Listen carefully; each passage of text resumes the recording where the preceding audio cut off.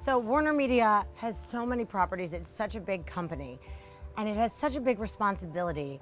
How much do you care or work with what the diversity in the content and what you're showing on your programs? Yeah, it's a huge priority for us at WarnerMedia, and we talk a lot about how diversity really fuels our storytelling.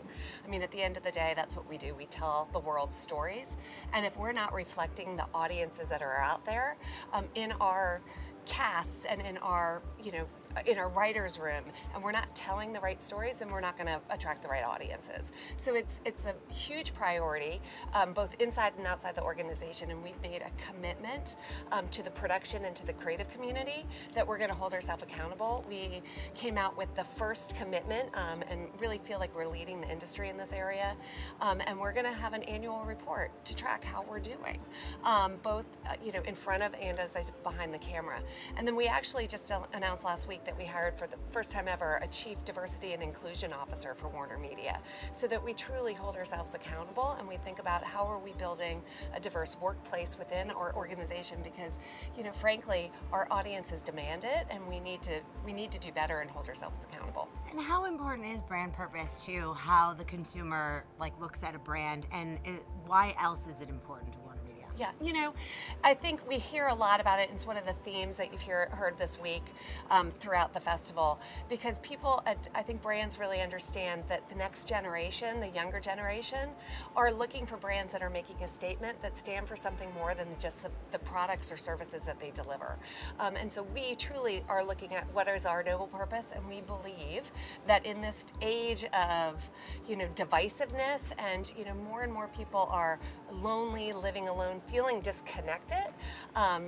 We're all connected, so connected by our social media, but we're not connecting one-on-one emotionally. And we believe that our brands and our stories can bring them together, whether it's our sports properties, the movies that bring people to the theaters to watch together, the shows and the communities that we create, or experiences that we create off screen.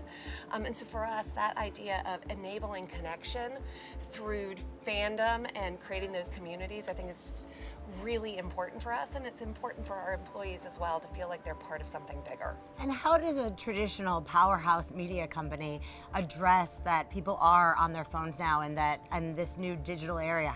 How do you take that marketing message and reach everyone where they are? We really think about it's no longer a one-way relationship with our viewers, and we've kind of changed the way that we market because we know people are viewing our content differently across multiple screens, and we want to take advantage of that.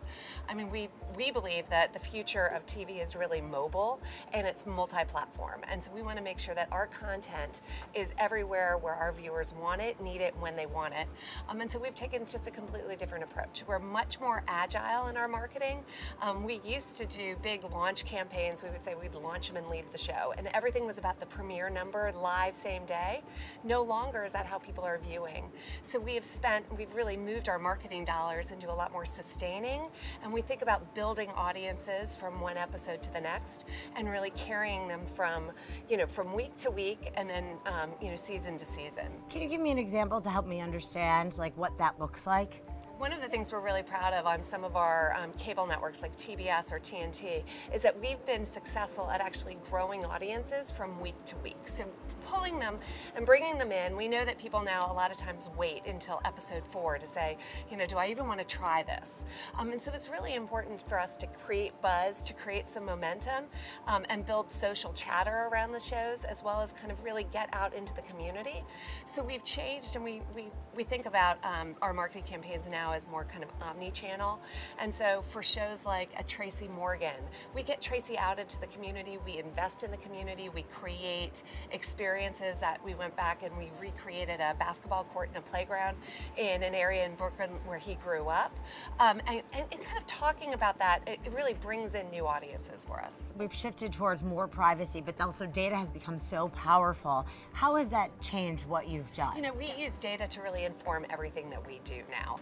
And it's us thinking about how are we using that to create more targeted marketing campaigns, more personalized message, and hopefully make the consumer experience better.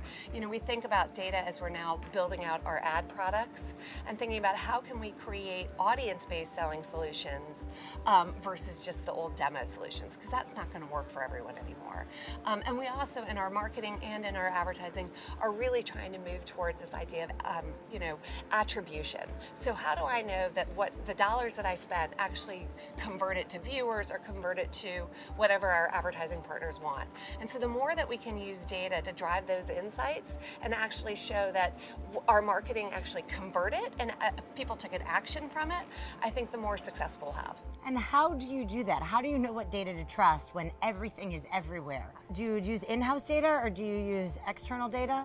We use a combination of both, and we believe in trusted premium content and really making sure that we're being extremely transparent with our partners as well as with our our viewers. And so we have a combination of data that we've collected throughout our Turner properties, as well as leveraging AT&T data to really make sure that we're being smart and targeted and respecting the viewer's privacy as well. Now it seems like there are a lot of brands that are getting involved in political and social conversations, and you have so many different brands.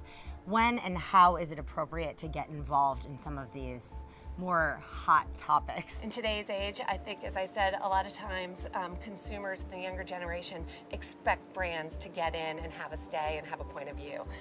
We're very lucky within our portfolio of brands. We have CNN.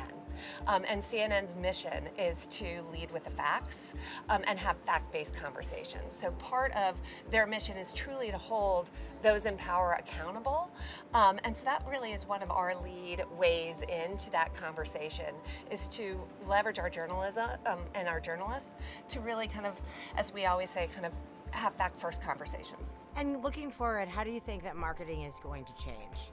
At the end of the day, I think we need to make sure that we don't err on the extreme of trying to get too data-driven and too kind of leading with the science and not the art. You still want to have that creativity, the story, and the emotional connection. And I think if you lose that and you move too much towards that science, I think that we've got to find that right balance. And in your history of your career, is there a moment of a mistake that you made that you really learned a lot from? There's so many. It's been such a journey. I've been so lucky to be at Turner and now WarnerMedia for the past 19 years. And it's been fascinating to kind of see these brands change and shift over time. And I think we'll continue to see that. So we have to learn to be agile and change with it.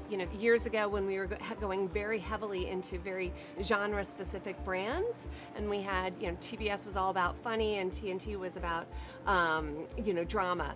Now, as we move and the consumers are consuming content so differently, we know it's just really about the shows, and we're intermixing because we have to change the business models, and we have to figure out how do we continue to keep our core business strong, but really move into a new streaming service and create that one-to-one relationship with the customer. So it's really finding those balances, and hopefully we won't stumble too much along the way, but it's always hard to kind of protect the core while growing something new.